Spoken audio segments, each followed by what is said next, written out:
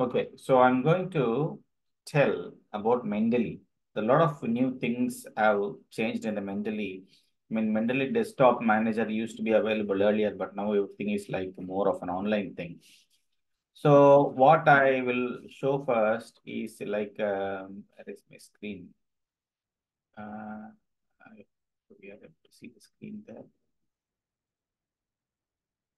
So this is the Mendeley application which I have downloaded here. Okay. So when I open this, it will have the list of documents which I have already downloaded. Okay. So it will have the list of documents which I have added, I have classified it, I have included it in this. Now, how to add documents in it, how to, I mean, we obviously have to be connected to the internet to do that. And for some reason, if it doesn't work, you have an alternate option here. So when you go to the website, you can go to the Mendeley Web Importer. Mendeley Web Importer is a plugin. So there are two plugins. One is for the Word and one is for the net. Okay. So this is a Mendeley Importer net plugin. So the net plugin, if it works, then you can actually start inserting documents there. So there are multiple ways to insert documents, and then let me see whether I can open this stupid Mendeley, which sometimes doesn't work all the time. The previous version was very good. For some reason, it's not opening here. Okay. So either this should open or that should open. And this is the Mendeley reference manager. And this is the Mendeley link on the net. Right? It's on the internet. Now, in the past, we used to have documents written like this, where we keep on putting these documents here. And then it creates a lot of confusion for us because how to add all this. So first you have to log in yourself.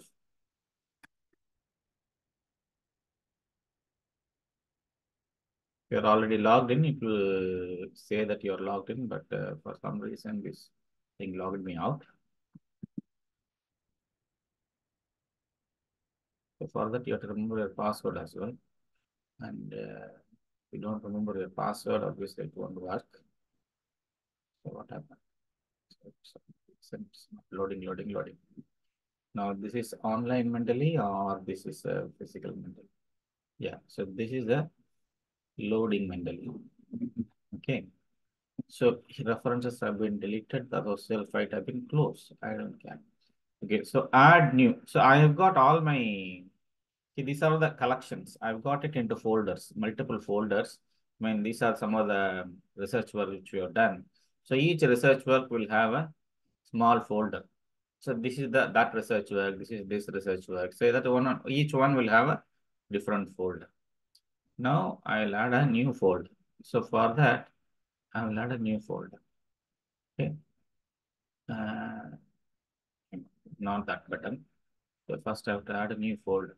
Where is new folder? Collection. So I will just give a name here. So that is a new folder. I don't know whether it happened. Here. So that is the empty folder.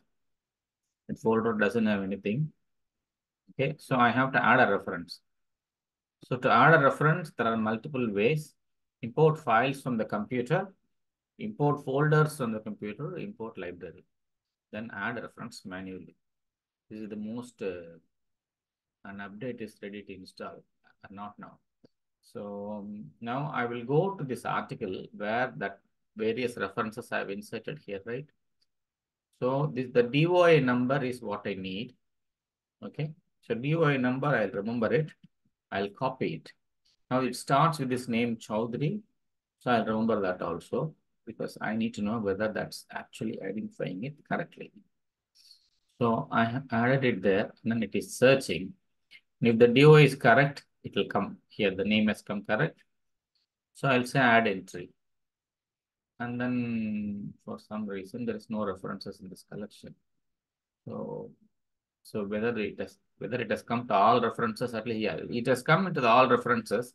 For some reason, it has not come into the folder, but that's okay. It is still there. This reference is there. Now for this particular trial article, I mean trial version. So I've got this 4 or 5 articles inserted here. So what I'm going to do is again, I'm going to insert them one by one. At least if I have 4, then I can show like how many are there. So add references manually, go and insert the DOI there and search there. If that is correct, that author's name Webbington has come there. So we'll add that also. It has come in the total list. It does not come to my folder. I can always move to my folder later. So there are 4 articles here. So this is another one by Chen, Chinese author. So this is the DOI. What is DOI? Digital Object Identifier. Okay. So this is unique number, which all of them have. So I've gone there, add new, then add references manually. So there are multiple ways to do it. I mean, you can reference it by PubMed index, PMID. You can put PMID also, but the PMID doesn't always work. So I prefer to use DOI if at all it's available. Now here there is one PMC ID, PMID is available. Let me see whether it works. Okay, in this last article, it's got some sad lucky, some name is there. So we'll add that sad lucky here. Let me see. So I have put the PMID number. Let me see whether that works. So looking up for metadata. Ah, it worked. So there is another way to enter.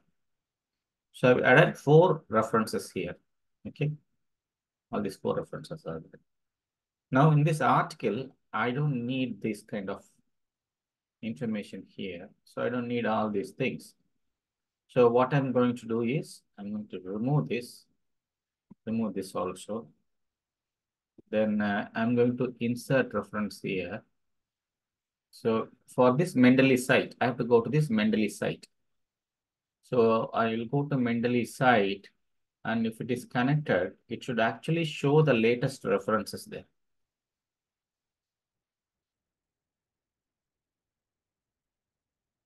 For some reason, this fellow logged me out. Then he's now asking me to sign in again. I've already signed in. So these are the little teething troubles. But you will get around it. Okay, so this is the Word plugin. So we need the Word plugin to enter the data. So I may have to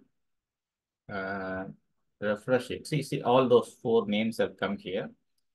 So the first name is this Chowdhury. So I will insert the citation there. It has come there. Okay. Now the second one is this particular thing called babying time. So here I go and say that is it. Yeah, insert citation. So that has come there. Okay. Now I'm going to delete this because I mean this is an old way of doing it. I'll tell you why this is useful. What was the one we removed? So it was the one before that, right? Check. So insert citation. Then the last one. Okay, this one also I'll remove and insert citation there. So this is the last one. Insert citation. Okay. So all these things are done. Now I can go to citation settings. So let me say that I've completed it here. Let me say I've completed this article.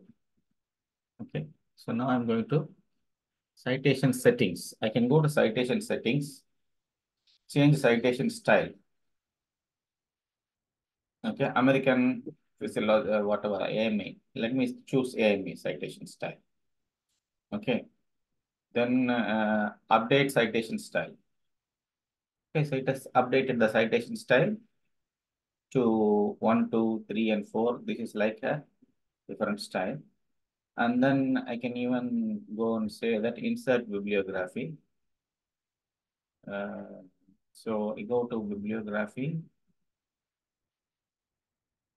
That's okay. Where is the preferences?